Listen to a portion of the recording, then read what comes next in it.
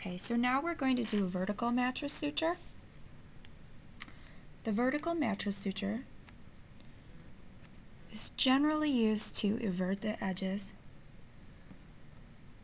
And we're going to take a nice deep bite. The vertical mattress suture is actually excellent for incorporating a large amount of tissue, because you take these big deep bites.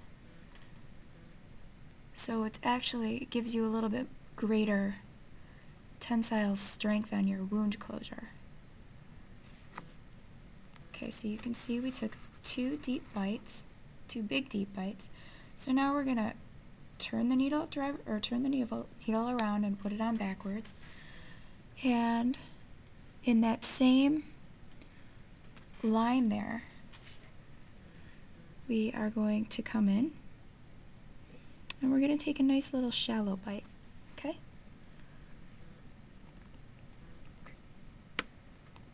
So let's pull it through, and again we're going to reload the needle backwards.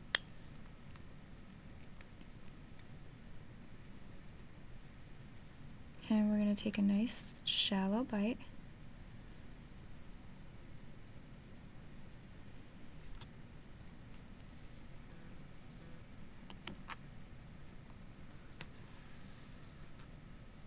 Okay, so now I'm going to do an instrument tie.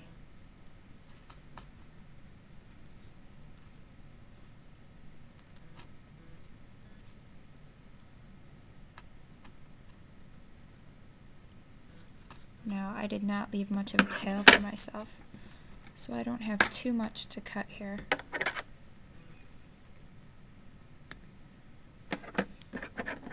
Let's do one more. You can also remember this vertical mattress by calling it the far, far, near, near. You're going to take one deep tissue, far bite,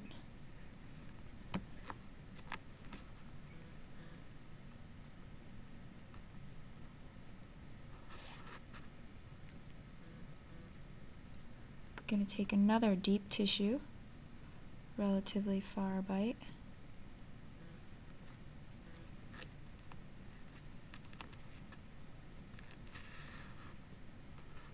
oop, I got looped here. And then remember, you're going to reload your needle backwards, and the near bites are going to be very shallow. So far, far is deep, deep. Near is shallow, shallow.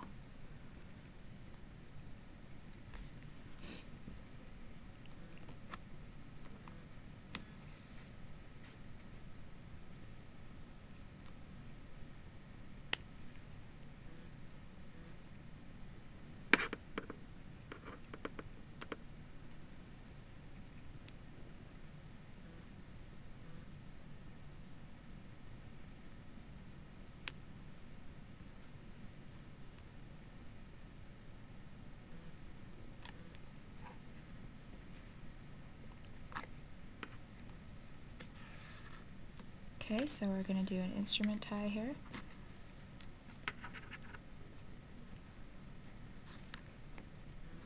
Oop, I'm locked in my needle driver.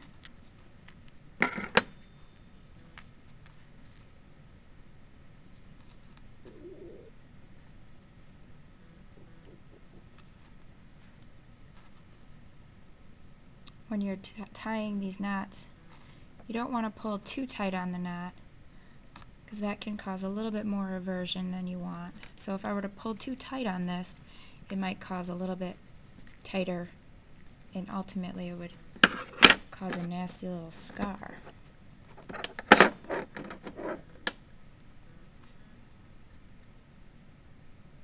So let's cut those. So can you see the differences? This is the vertical mattress, and this is the horizontal mattress.